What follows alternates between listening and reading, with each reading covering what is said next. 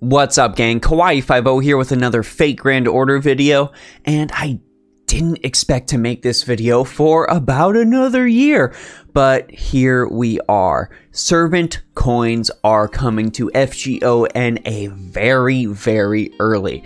I just wanted to go ahead and give you a quick primer as well as give you some resources for when the servant coin update finally drops on May 23rd. I'm going to go ahead and try and keep this evergreen like I usually do with all of my servant spotlights. I started including in pen skills, things with servant coins for a while now, and it looks like that gamble has paid off.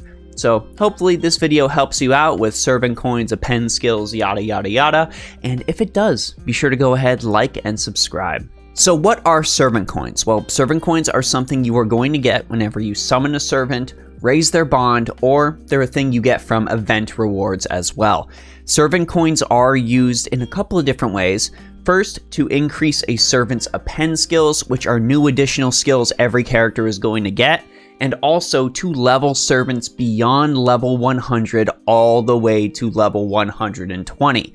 Now, fair warning, getting a servant from level 100 to level 101 is basically the EXP equivalent of leveling up a servant all the way to level 100. So the EXP sinks are very heavy, and I personally do not recommend getting a servant to level 120 for gameplay reasons at all. Level them up all the way to 120 if indeed you find that you really like that character, but this is absolutely not necessary for the vast majority of people that play this game, so please consider that.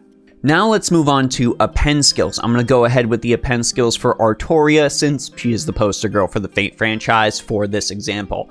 Now every single servant is going to get 3 pen skills that are going to increase their combat capabilities. The first skill is extra attack finesse improvement. This increases the attack of a servant's extra card when you're doing a brave chain. This also will increase things like noble phantasm gain, critical star drop rate, pretty much all kinds of sweet little bonuses, but only if you're doing a brave chain.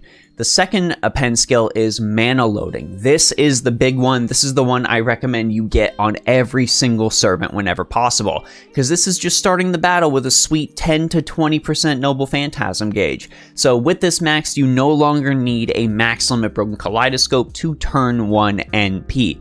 Very important. Please do this at all possible opportunities. And for the final pen skill, this varies depending on the servant. This is an anti-specific class attack damage bonus. In Artoria's example, she increases her own attack against rider class enemies by 20 to 30%. For most servants, you are never going to need to touch this skill. There are very few servants in the game where they actually get a sweet bonus against a class that they actually have some sort of advantage against. In that scenario, you definitely want to level up that skill right after mana loading, but like I said, most of the time, you will never ever touch this. And finally, let's go ahead and get to the big question, which is how many servant coins do I need? Well, I'm going to go ahead and answer 2 of those questions for 5-star servants as well as event freebie servants. Beyond that, I'm going to link a Google Doc down below that was posted by Tokuhiro on the FGO subreddit. This is a very thorough breakdown of servant coins, how many you need to do each specific thing, and this is on a complete by rarity basis. I do not claim ownership of this. Please give all bonuses over to Tokuhiro and save this to your bookmarks so you can have a neat little thing to reference when it comes to servant coins getting launched. When it comes to 5-star servants, if you want to completely max everything on that servant, that is level 120 with all 3 pen skills, you need to get that servant to a minimum of bond 12, and you need to pull 6 copies of that servant. That's right, 6 copies of a 5-star servant, getting them to bond 12. So this is a very expensive system. odds are you will not be maxing everything. Now, for a more reasonable notion, if you want to get a servant to a max +1 append skill at level 120, then you need a NP3 servant at bond 14. So I could do that with Summer BB if I wanted. Most people aren't going to hit this level. If you're looking to just max append skills, then we are looking at 2 copies of that servant and also at bond 15. So you'll be able to at least do all the append skills if you were lucky enough to roll 2 copies of a 5-star servant. Fairly expensive. Now, when it comes to freebie servants, we actually got something fairly generous when it comes to servant coins. So, using the Liz's as an example, all of them got a rerun on JP, so don't worry, Liz fans, your day is going to come very, very soon.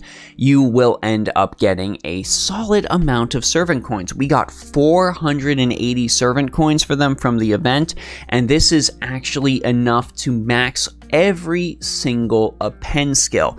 You got 480 coins, you only need 360 to max every single append skill. So that is very, very good when it comes to freebie servants.